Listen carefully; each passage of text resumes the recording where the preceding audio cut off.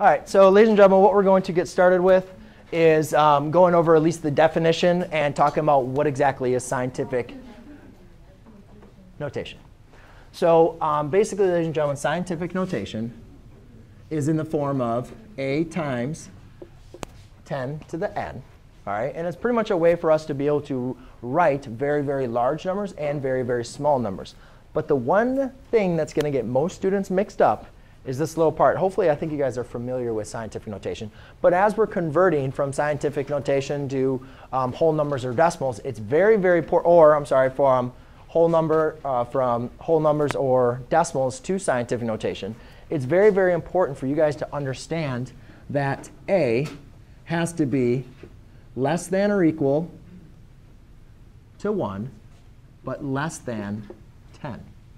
All right, so whenever we're dealing with the value of a, it has to be between 1 and less than 10. So it can't be 10, but it has to be less than 10, or greater or equal to 1. OK? Make sense? OK. Only if there's like at 10 on the other one. So if it's like 20, it's